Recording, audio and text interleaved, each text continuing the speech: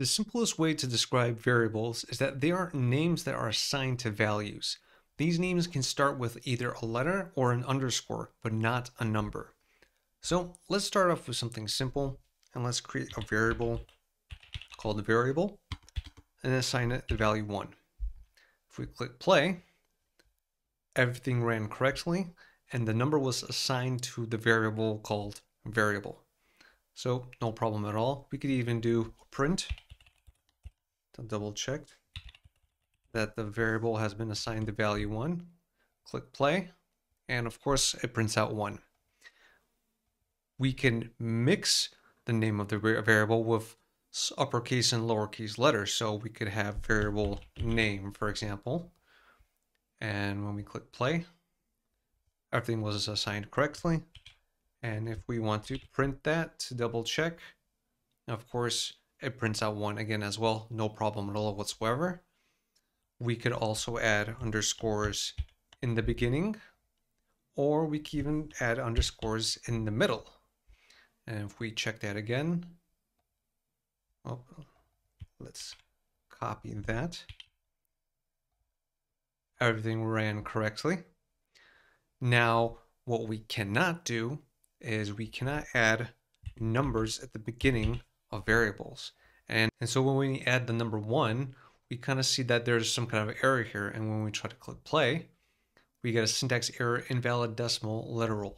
So basically, because this number is in front of this word, it cannot exactly interpret what exactly this is. So naming variables with numbers in the beginning will not work.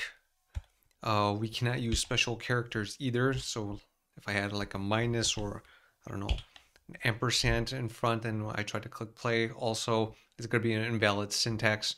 So we can't use special characters or numbers in front or in the middle of these namings, but the only way we could do it is, like I said before, uppercase or lowercase letters. We could use underscores, but we cannot use any numbers or special characters to create the naming of these variables. Variable names are case sensitive, meaning two variables with the same name, but one has an uppercase letter, will be treated differently than the variable with the lowercase letter. So let's create a new cell here, and let's say we create a variable called var, and it's going to be equal to 5. And if we print that and click play, it prints out 5. Great. But if we create a new variable, but with uppercase letters, with var equal to 7, and we print the var with uppercase letters, it prints out 7. So even though these variables have the exact same name, because they're case sensitive, it's going to have different values and it's going to be treated differently.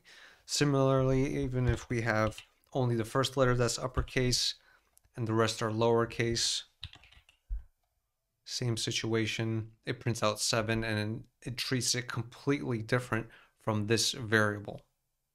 You can also assign multiple variables in the same line, but it's not really a good idea to do that. It could be confusing when trying to read the code, but it is possible.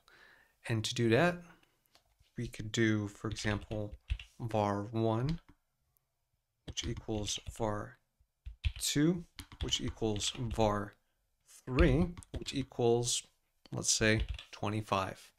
And if we print each one, so var1,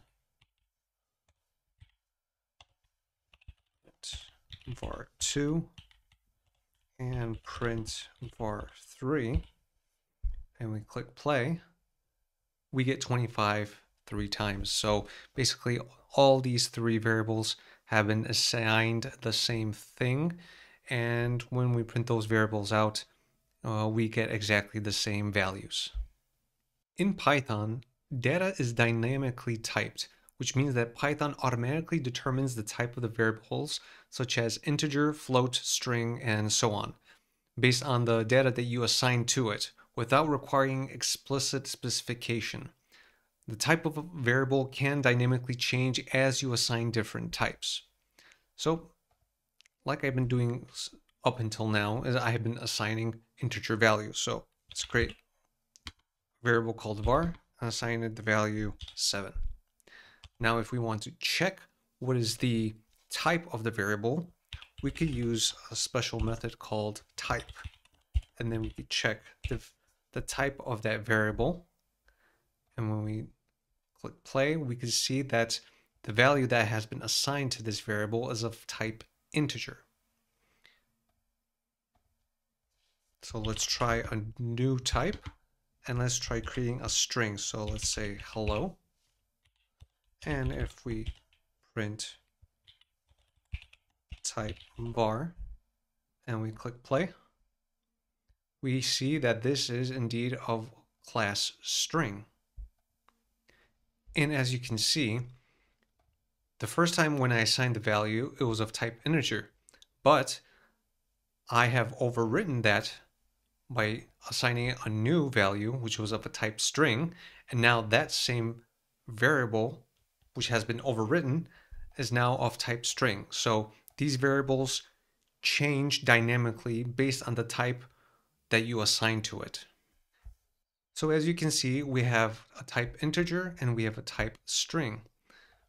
Some other types that you might be familiar with are, for example, floats.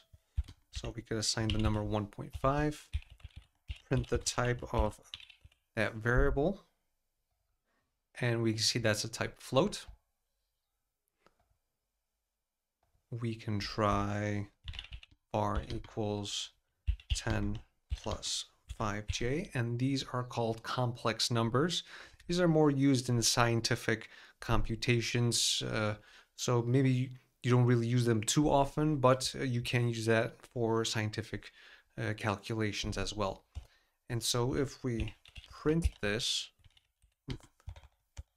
of type var, we get that is of type complex. And we also have, of course, our typical booleans. So for example, true or false. And we print that as well.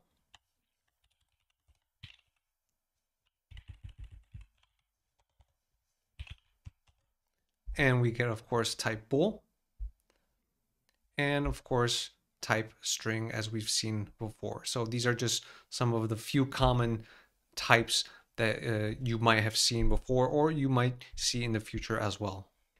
In Python, casting allows you to change a variable's data type to a different type. For example, if you want to change the type of a variable, which is float, into an integer, you would use the int casting method.